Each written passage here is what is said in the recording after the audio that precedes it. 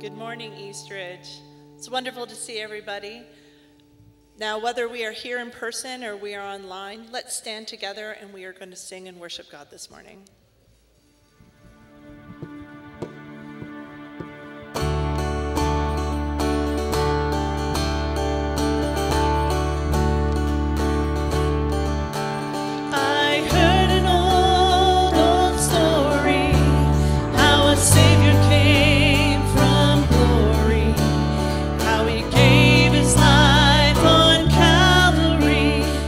Save a wretch like me.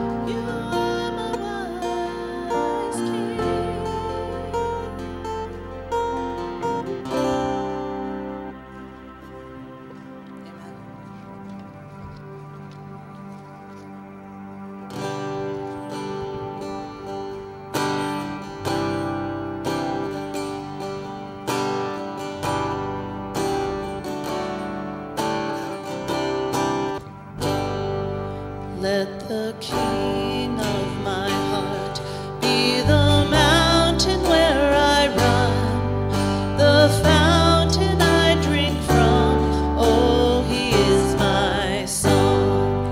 Let the King of my heart be the shadow where I hide, the ransom for my life. Oh, he is my song. You are good, good. Oh, you are good, good. Oh, you are good, good. Oh, you are good, good. Oh, the King of my heart be the wind inside my sails, the anchor in my waves. Oh, he is my song. Let the King of my heart be the fire inside my veins, the echo of my days. Oh, he is my song. You are good, good. Oh, you are good, good. Oh, you are good, good. Oh, you are good, good. Oh,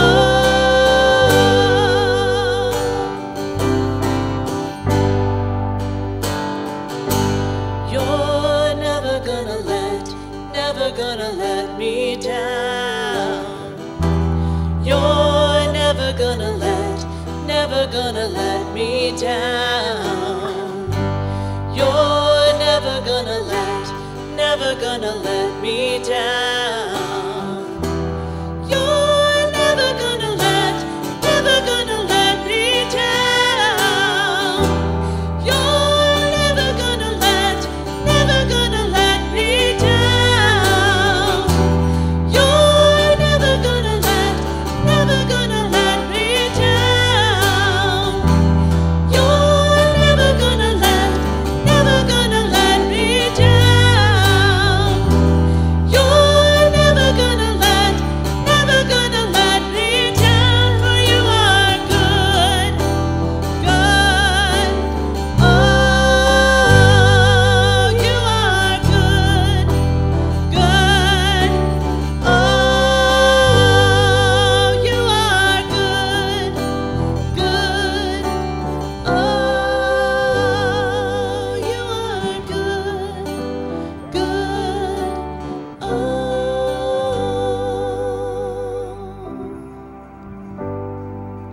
Father, we want to lift you up this morning. What an honor it is to worship you today in a time where not everyone has this privilege and honor. And Father, we ask as the message is brought this morning, as communion is done this morning, that you prepare our hearts and our minds for what you have in store for us. In Jesus' name we pray. Amen.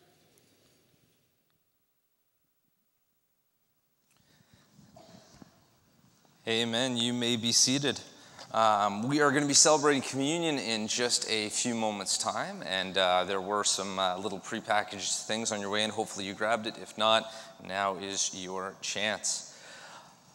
As you can see, things look back to normal around here, aside from the exhaustion levels of our leaders being quite substantially higher than they were last week. This past week, we had the chance to complete our vacation Bible camp program. We had just over 40 kids celebrate through the week, join in crafts, activities, and hear the gospel message of Christ. It was an amazing opportunity, and we'd like to thank each and every one of you who contributed in prayer, in resourcing of materials, in prepping some of those required resources ahead of time, and a big special thank you to all the volunteers. So what I'd love to do is just give a round of applause, whether they see this online, just to show, once again, our unending appreciation.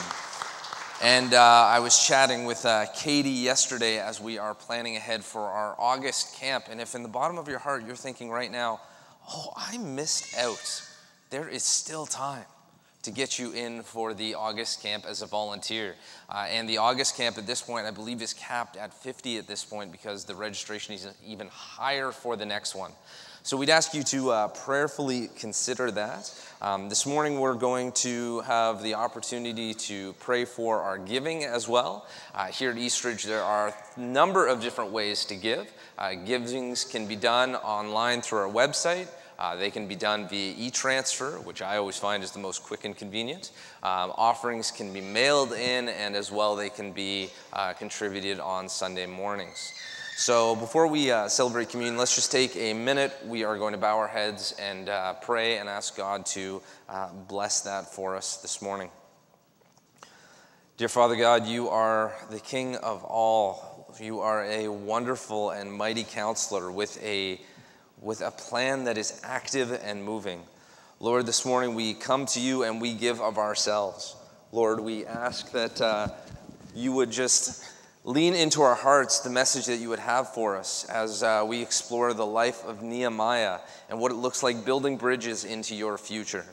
Lord, we thank you for this time and lay these gifts at your feet, lay our hearts at your feet, lay our minds into your hands for your guidance and for your glory. In your name we pray, amen. Now, as we gather at the table, we have the opportunity to remember just how much foresight the Lord has, just how much planning he puts into everything that he makes. I think within the world that we live in, the things that we see, I'm excited to find out just how much it is that we're missing. I mean, we are prayerfully considering, we are seeing what the Lord is doing, we are excited about all these things, but I know in my life the things that have happened have had echoes for decades farther than I realized. Things that happened to me in my childhood shaped who I am and how I serve the Lord today. And God, in his infinite wisdom, always sought to make sure that we had a way to be connected to him. That as he created Eden, as he created that perfect place for us to live in a face-to-face relationship, recognizing that mistakes would be made, that we would choose to push away God, which is the basis of every sin, to put our own ideas ahead of what God wants for us. And in this time, we have separated ourselves from God. We have pushed against the Creator who only wants the best for us. And so God put a plan and dropped generations of hints for us. Gave us insight into moments and experiences that would be to come. Foretelling of Jesus and his arrival, foretelling of the coming of the Holy Spirit and all that would be for us in how we live and how we breathe. And giving us information along the way so that we would be able to recognize when these events are taking place, when God's perfect redemption comes for us. And so Jesus came, so he lived a life that was without fault, that was full of wisdom and grace and compassion and love and truth in terms of what God wanted for the way in which we live in this world. And Jesus, having once again never sinned, never put his own ideas, perspectives, or heart above what God would ask, which would even lead to his own death, brutal death of what would be done to a criminal, so that we could be healed, so that our brokenness could be fixed for us, which we don't have the ability to ourselves. And so on the night before Jesus was betrayed, he took bread. I imagine it was the bread that was on the table, the bread that had been a part of the entire meal. And he took it in his hands and said, "This is my body, which is broken for you. Eat in remembrance of me." So as you eat, let's just take a moment, let's reflect, and let's give God a thankful heart for how much he has forethought to consider us.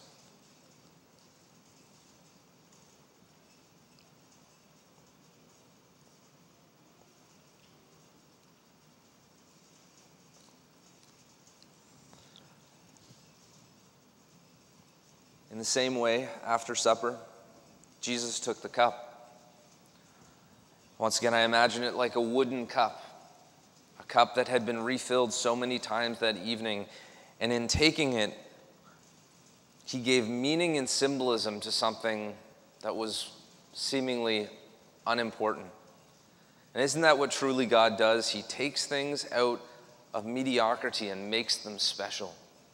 He redeems them. He makes them beautiful again. And in that moment, he took the cup, saying, "This cup is the new covenant in my blood," which nobody in the room understood in that moment exactly what that would mean. And Jesus knew what would be coming. He knew what would take place next. And yet still he followed the Lord's plan for us.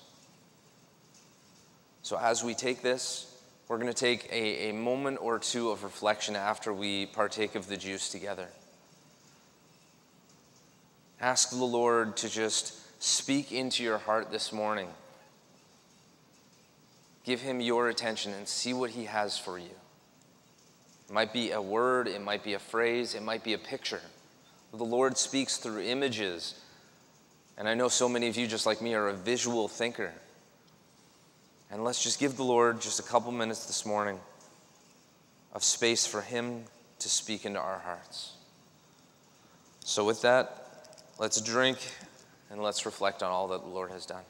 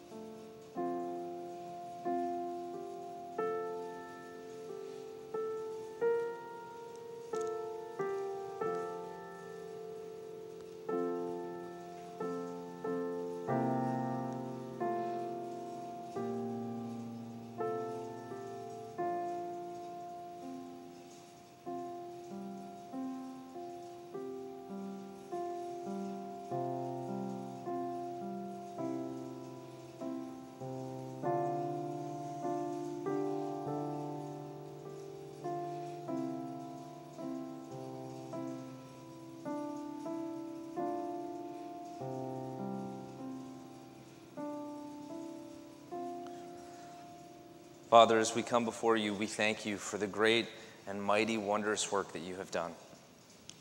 Lord, continue to open our hearts. Continue to allow us to hear all that you have for us. In your mighty and precious name, amen.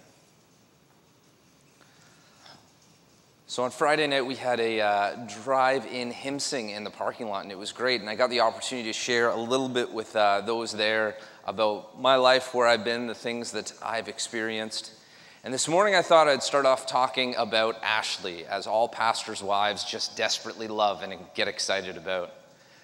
When Ashley and I started dating, we started hanging out excessively before we started to date. And we used to go to Tim Hortons after my Thursday night history of Christianity class, and we used to just hang out and have coffee. And one coffee would turn into two, which would turn into three, and then her father would call at 2:30 in the morning saying, "Are you coming home at some point?" And she'd say, "Okay, sorry, I lost track of time, I'd come home." But one of the things that she decided to teach me during that time was how to do a Rubik's Cube. Now, the thing about a Rubik's Cube that is quite interesting is that it has a very simple goal. The goal is obviously to make every side the exact same color. And I'll tell you, before Ashley and I started to spend those excessive amounts of time together, we used to, I played with these for a few years, and frankly, I had only ever gotten one side done before. Now, Ashley, in taking this time, was patient, was gracious, was kind, because I was a fairly slow learner, I must say. What would happen is we'd get together and I would get a few moves and get an idea of how to get another section done, and I would go home, since she let me take one of the Rubik's Cubes home, and I would practice, and I would get halfway through it, and then I would forget what exactly the move was that I was supposed to do to get this one over here. And I would get really, really frustrated and go back to the next coffee and work a little harder and work a little harder. And I started to figure out, okay, how you do a Rubik's Cube is you start with a single face, or at least the technique she taught me. Then you work to get that top layer all done, then the middle layer all done, then you would get the bottom corners all done, and then you would get 2 faces complete, and then you only have 3 left at the end of this.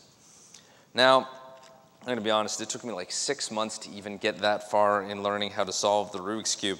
And there would be days where I would get so frustrated, I'd be like, you know, if I took this thing apart and put it back together, she would never know. She would never know. Of course she'd know. She would never know. And there would be times where I would get a move and then I would forget exactly how that move worked. And I'd get even more frustrated because it felt like 2 steps forward, 1 step back. So we'd go out the next time and we would learn and we would learn. And the entire time, the end goal was so clear and simple, but the process how to get from here to there was so painful that I just, some days wanted to give up, some days got entirely frustrated and just didn't want to do any of it anymore.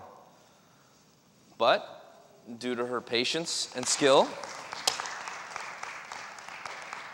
I was able to finally accomplish the vision.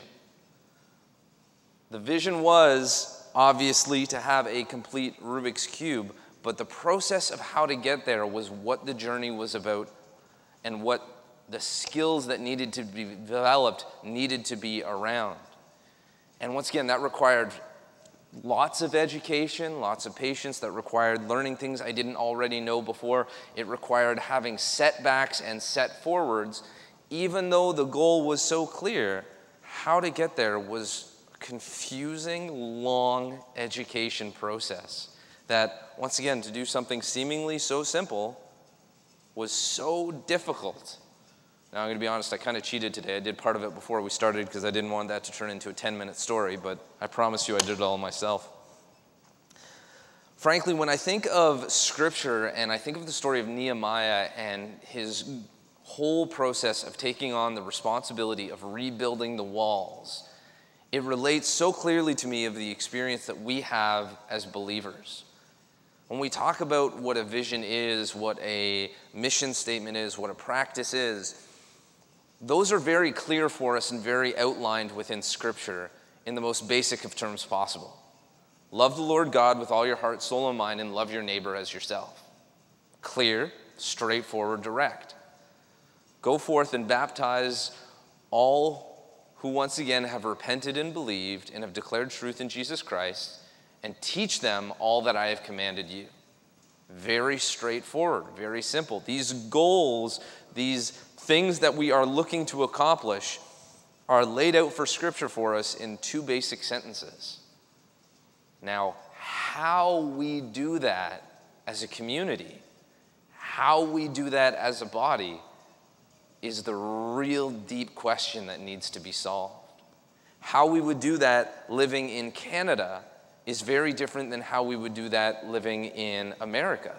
It's very different because the people are different, they think differently, they process differently. Now imagine jumping to another culture that's similar to ours, European, fairly multicultural, lots of different languages. Languages have nuances, the process and practice changes. Let alone jumping into a third world country or down to the other end of the globe, where now we're speaking to cultures with different values, different principles, different things that make them tick. But yet in each one of these circumstances, the goal is the exact same. How we accomplish our vision is about how we choose to accomplish those goals. And that choice is not something that we declare once and is done. We're going to do it this way. Every day it's going to change despite our circumstances, despite where we end up. And it's going to evolve as the world changes around us. I mean, pretty clearly, 18 months ago, when we all found out on a Friday that nobody was going out of their house on Monday, how we chose to engage people around those same biblical principles instantly changed overnight in a way that in our lifetimes, as far as I know, we've never had to think so deeply about. So when we jump back into the life of Nehemiah, when we jump back to 586 BC, we get a catastrophic event for the city of Jerusalem. It was sacked, it was overrun, it was destroyed and pillaged and looted and left as a ghost town.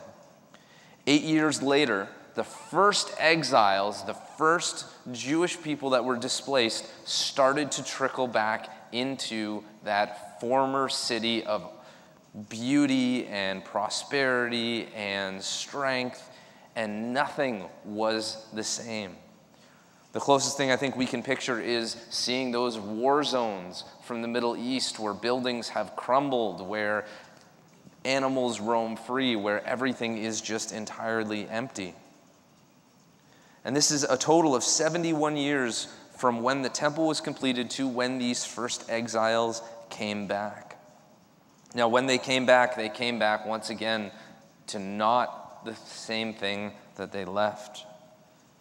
Now, Nehemiah didn't come to Jerusalem with the goal of rebuilding the wall. He didn't necessarily wake up one day and just decide, okay, this is what I'm going to do with my skill set as a leader within the king's household. Nehemiah had the job of being the cupbearer to the king, tasting the food, looking over the security of the food, tasting it himself so it wasn't poisoned. It was a huge position of responsibility, of credibility, and one that had an overwhelming amount of trust in it. And that trust came with certain benefits, certain comforts. You need to be healthy to find out if everything else is healthy. So he lived in relatively large comfort. And so one day, he receives a vision from the Lord. He receives a picture from the Lord, a goal for the Lord. And that's where we start our passage in chapter 1, verse 3 and 4. They said to me, "Those who survived the exile and are back in the province are in great trouble and disgrace. The wall of Jerusalem is broken down and its gates have been burned with fire. When I heard these things, I sat down and wept. For some days I mourned and fasted before the Lord God of heaven." In this moment, there is a problem that has been around for years. There is a situation that has not been solved for years. There's a city that is in desperate need because it's vulnerable. Walls were a sign of fortified strength. Walls were a sign of protection. And that protection forfeited you or gave you a certain lifestyle that you could keep because you were safe, because you had protection, because it meant there was a certain level of military strength and security. But the fact that the wall, after all this time, still is broken speaks to something else. Something actually quite haunting.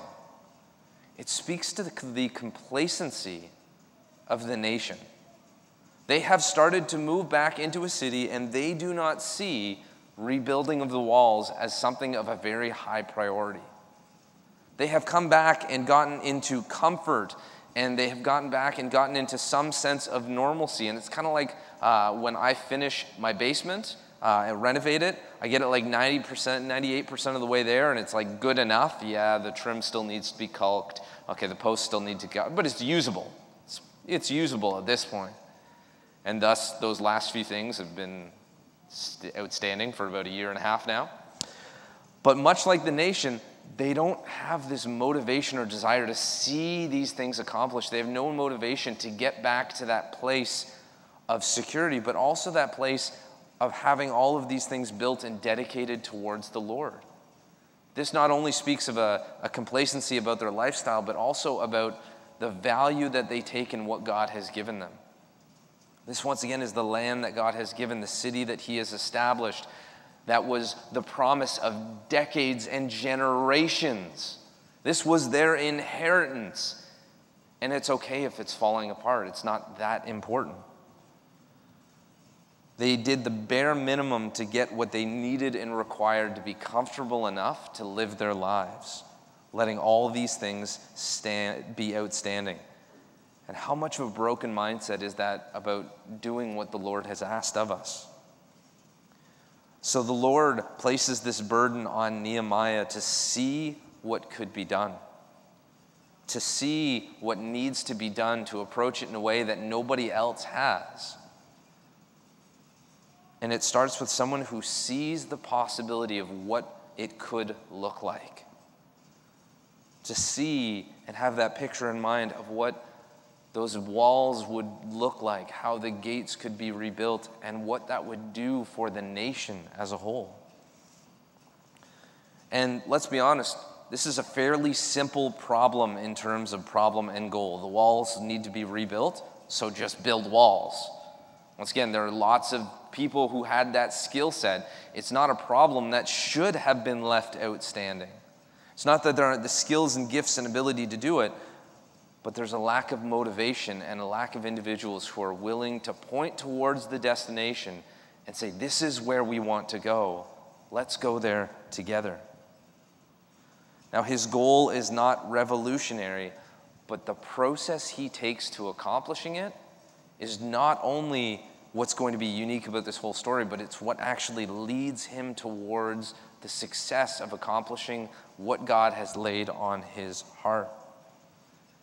And so he left a position of responsibility. He left a position of comfort, of security, of not having a whole lot of problems to tackle something that had been not done for years, to tackle something nobody else obviously had an interest in doing. And this commitment to his vision required a sacrifice of those things that were comfortable to accomplish something that could be great. Once again, he hasn't built these walls yet. There is no guarantee of the outcome. So he's stepping out in faith towards something that has the potential, not the guarantee, the potential to have benefit for the community. And although he has the picture, what is actually happening and what it's going to take to get there is not clear. I'm going to show you guys a picture of when we were in Ecuador. And before we get that picture up, just explain the context. We went to this little village that was on a giant cliffside overlooking the ocean. And we see Logan playing on the playground, probably about from here to the foyer away. And he's walking across this thing really weird, and we can't figure out exactly why. So we go over to see what our 6-year-old is doing, and this is what we find.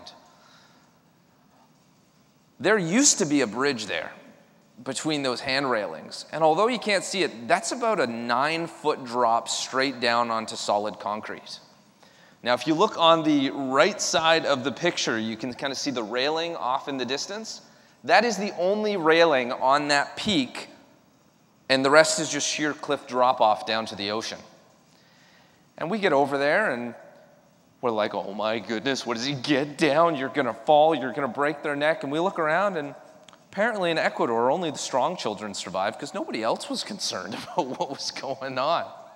So we're like, okay, you can't do the bridge thing anymore. You got to chill and just keep yourself under control. Just play on this side. But talk about, once again, oh yeah, he's playing on the playground. He's crossing a bridge. He's doing it in his own weird way, having no concept of what's actually taking place and what the risk actually is in him trying to get through this bridge. And as I think about that, and as I think about that story, I think to myself, yeah, once again, the goal can be so clear.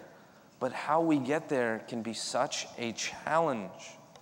God has a clear destination and vision for us, but our vision is all about how we look to accomplish it. What specifically are we going to do? How will we do it?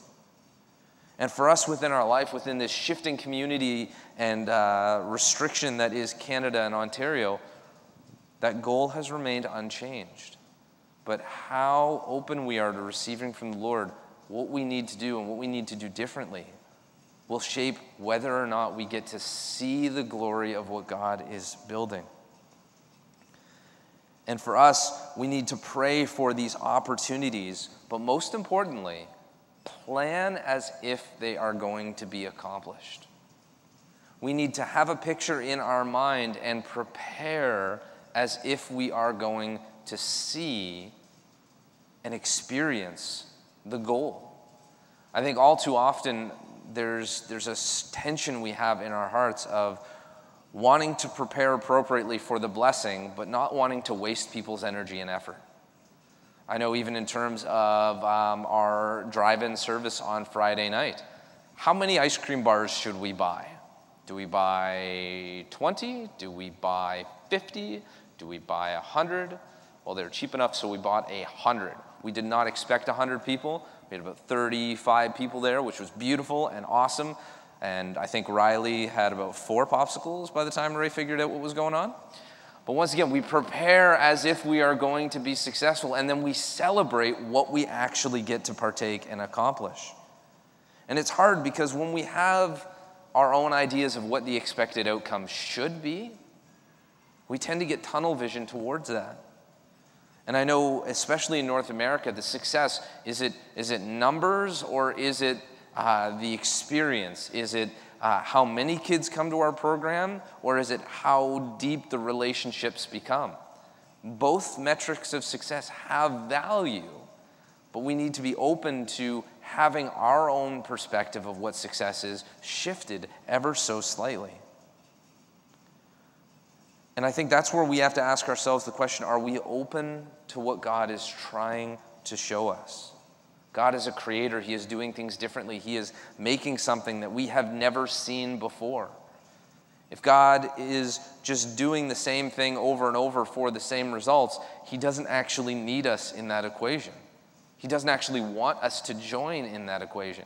And the same thing, if we are doing the exact same practice and the exact same programs in the exact same way, at some point or another, we have stopped listening to God because we've stopped giving him the opportunity to shape and direct and just push us into a different direction. So I think we need to be open to different. We need to be open to new. We need to be open to a way that we did not expect. And I think within life, there are 2 ways that change happens. The first is catastrophic immediate change.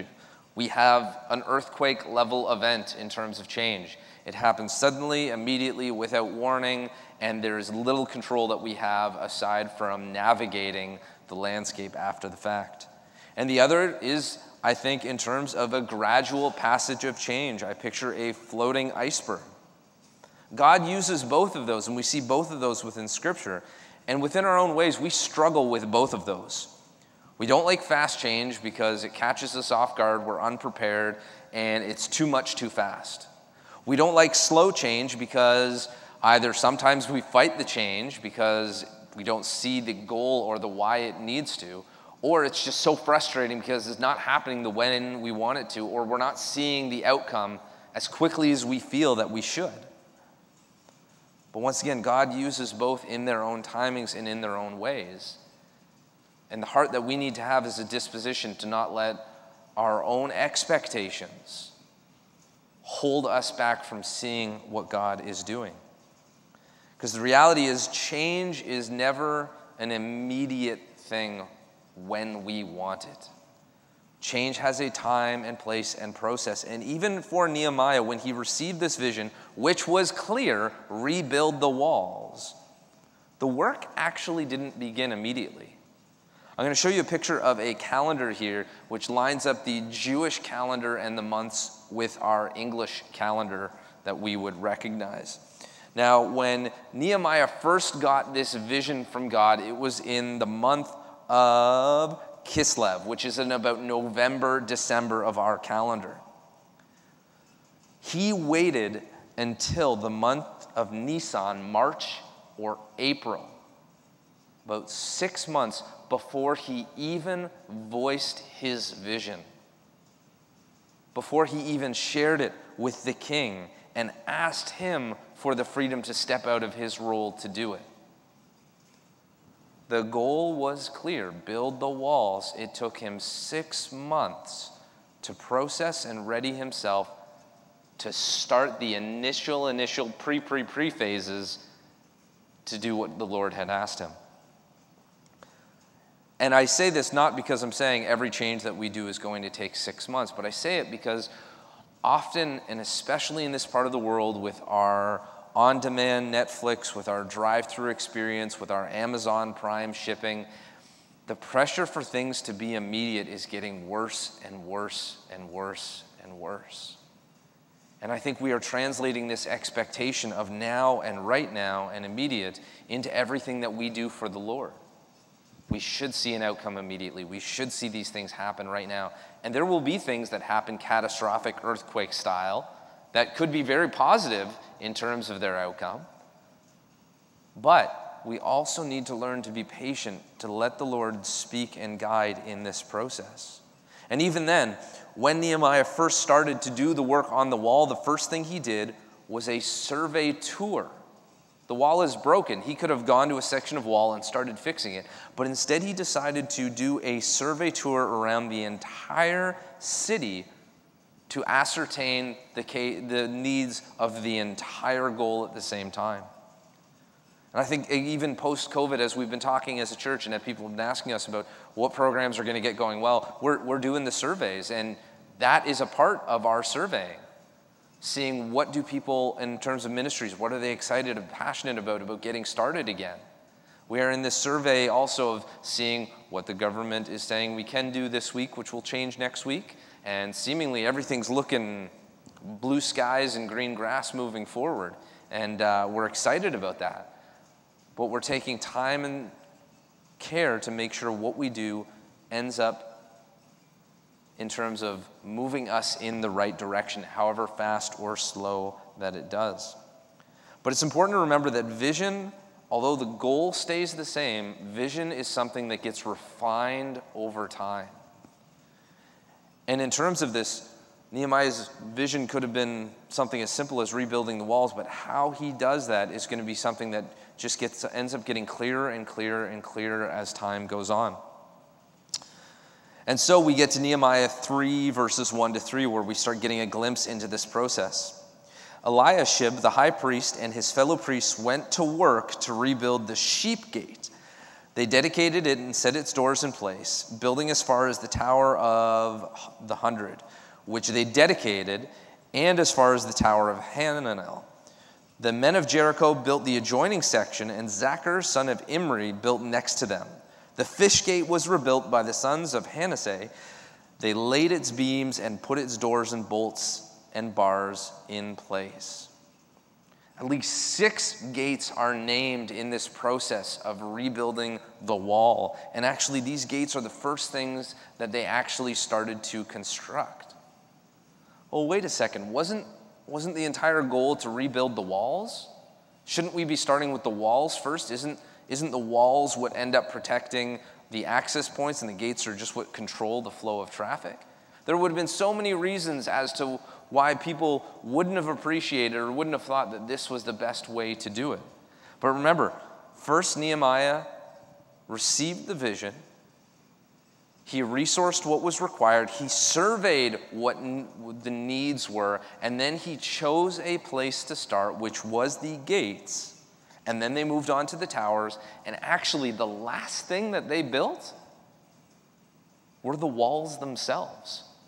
I mean, that seems so backwards in terms of the whole process of building security. But the walls were actually the last thing. For someone who got really excited that the wall was going to get built beside their house because that's where they lived, can you imagine how annoying and frustrating that must have been? You hear you're getting a new wall, and now it seems like everybody is doing everything else except that wall. And you're the last one to get what you wanted in the first place. But Nehemiah's vision and process is about so much more. It's about controlling the flow of people, creating security and checkpoints. Not everyone's coming in from every corner of the city. There are natural roads that lead to these gates first, and those are the most reasonable places to enter. So by doing this, he's creating the security that is required along with moving towards that whole process. But let's be honest, the first draft of Nehemiah's plans probably didn't work out. I remember in high school shop class, we used to have to draw diagrams of everything and then build our projects. And my final project often looked better, I'll say better, but nothing like my original plans. And we'd get marked on the plans, so I'd just measure the coffee table that I made twice the size of the one that I visioned, and then redraw the demographics, the whole diagrams, and give those in. And I'd get a really good grade because they matched. I don't know how they didn't see that coming. But once again, in all those building projects, it's not that what I built ended up being bad in comparison to what I decided, but as I was building that coffee table, I thought to myself, an oval table is going to be impossible to make perfect for my 14-year-old self. Let's just do a square table. I'd like to build this, and I joke you not, I measured the size of that table by how many pizza boxes I could fit on it. So I got 3 large pizza boxes, and that was the exact square footage area of what that table ended up being. That the process ended up getting refined and changed and developed as I went along, making the how so much clearer along the way. And I say that because often when people give us an answer to a problem, we latch on to that answer. It's our nature. We love solutions. We love clarity. And we need to be open to what that answer is to change and grow and shift along the journey that we take. We need to be open to the fact that God is teaching us something new and changing the way in which we see the world around us continually. I mean, the whole process of sanctification, of learning something new, continuing to shape our character like Jesus, that's a growth and change. So we need to have a clear way of knowing what it is the goal is, but recognizing the process is okay to change. And although I have one strategy of how I do a Rubik's Cube, there are many different ways to do it. The way I've learned is only simply one of the many ways to get towards that goal. And I think this is where we have the potential within what we're looking towards what God is doing to get really frustrated. Frustrated because we like clarity, we like process, we like answers that we can follow, like a roadmap or GPS that doesn't tell us to turn left into a pond. We like things to be direct and clear and lead us in as linear and straight as fashion to get us towards the thing that we think will be great, the thing that the Lord is telling us. And there's an aspect where we negotiate in our own minds what God should and should not do. Well, of course, why wouldn't God want every single seat in this sanctuary to be filled next Sunday? Why wouldn't he want that? That would bring him glory. But the process and journey that God is leading us is one for us to grow and experience through towards that. But how we do it will shape how the message is received. And before we get too upset, we need to make sure that we have our own expectations under a little bit of check, but also take the time to measure and survey. Where did we start? What did we decide to do? And what are we accomplishing right now? And to see the change that we've made, to see whether it's 2 new people next Sunday or 1 more kid at our program, to celebrate the successes, no matter how small they may be. To celebrate the fact that God is doing something, that lives are being changed, that relationships are becoming whole again. And we can't allow ourselves to be frustrated or overwhelmed by what we see other people doing, because let's be honest, they are not us. When we talk about what our vision is as a church, our vision should be unique to who is in this room and who is watching online. Our vision should not be the same as Into One or Stouffville Pentecostal Church or Springvale, because we are not Springvale, Stouffville Pentecostal. We are a community that the Lord has built together and has drawn people into, including you and including you watching online. So the how of what we need to do needs to reflect who we are and the way that the Lord has equipped and developed us. And that's why when it comes to a vision needs to be personal.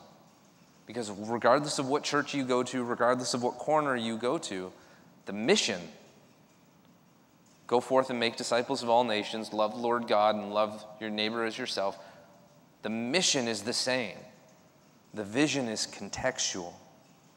A vision is not about what we will do, it's about how we will do it. Not what, but how. And if we can come into this in a way that we take into account who we are, where we are, and answer that question of how, we're going to make something as a community that we get excited about. Because it's us. Because it's our DNA. Because it's the things that the Lord has equipped and skilled us to do. And because, once again, that mission has been so clearly laid out by God, because we have taken into account all these things, the process of how we do it will be unique to who we are. If the Lord had given this mission to somebody else to rebuild the walls, likely we would have had a very different story. The timeline would have been different. It may have taken longer. It may have taken shorter. They may have started with the stones rather than the gates. And all of that is okay for that to be different. So long as, once again, we have our eyes on God and what He is leading us to do, and we are looking to do it out of who He has built us into, not the way we saw somebody else do it that worked somewhere else.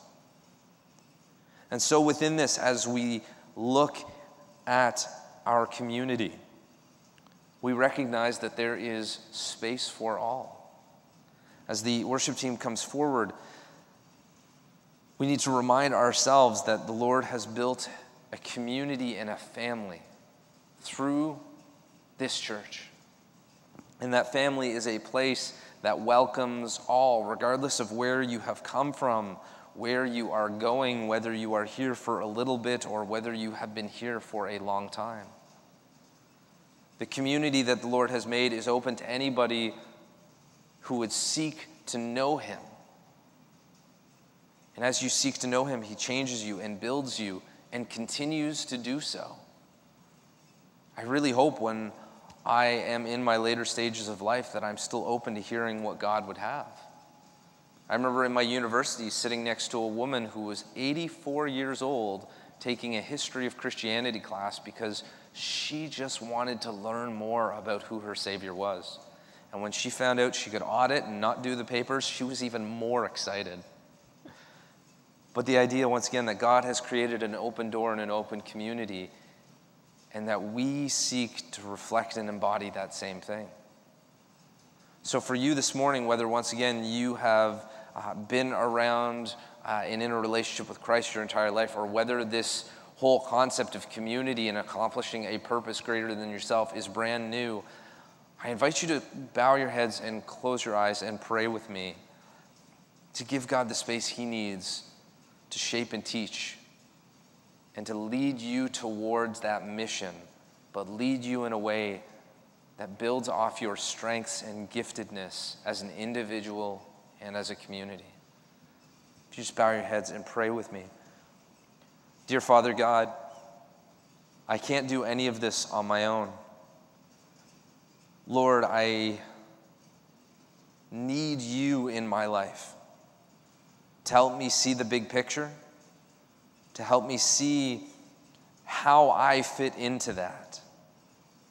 And Lord, I want to give you that opportunity to change my heart, to change who I am and to strengthen me into who you would have me be.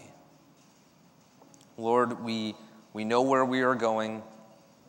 We don't know how exactly we will get there, but that's where we are open to receiving from you.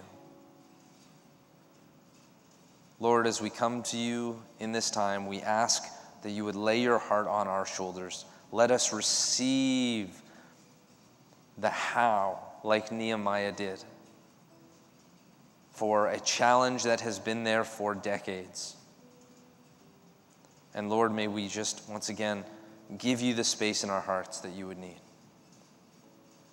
so that we could hear and see. In your name we pray, amen. Now, if that is your first time praying a prayer of willingness, a prayer of openness to God like that, then you are now a part of that family. This is now a community and family that belongs to you, and we encourage you to reach out for us.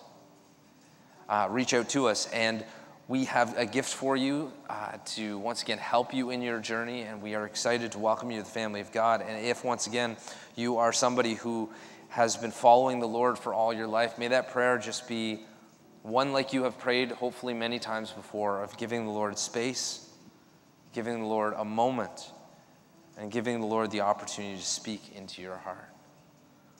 So with that, we're going to head back over to a time of worship, and we're going to once again give the Lord an opportunity. I invite you to stand and let's praise the Lord together.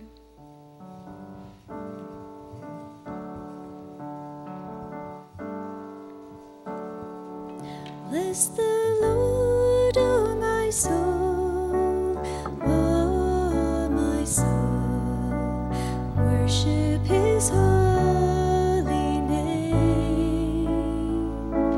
Sing like never before, oh my soul, I'll worship your holy name.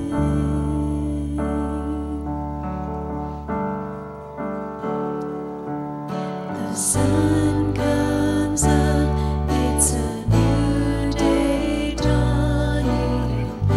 It's time to sing your song again.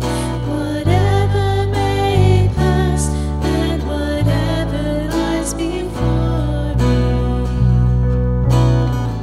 let me be singing till the evening comes.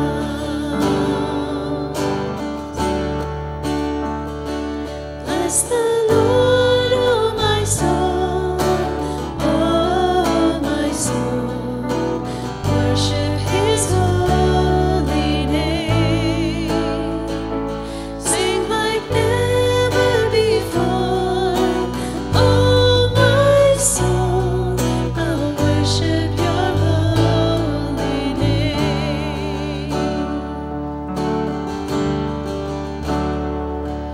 You're rich in love and you're slow to anger. Your name is great and your heart is kind. For all your goodness I will keep on singing. 10,000 reasons for my heart to find.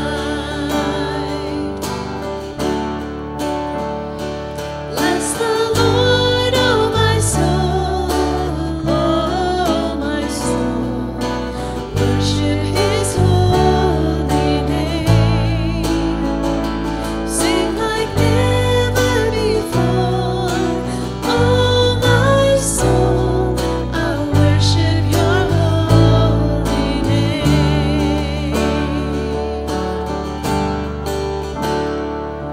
And on that day when my strength is failing, the end draws near and the time has come, still my soul will sing your praise unending. 10,000 years and then forevermore.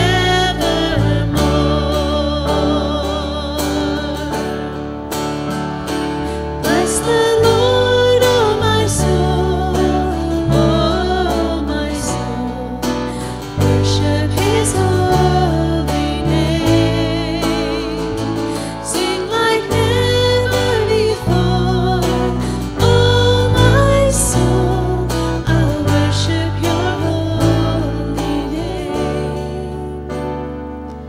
I'll worship your holy name.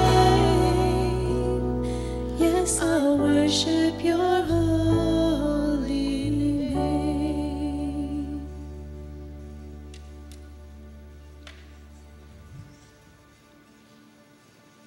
As you go this week, may you have confidence in the fact that God is building, God is moving, God is working. And may you just approach him and come to him with a new or renewed or even just excited readiness to see and partake and participate in all that he is building.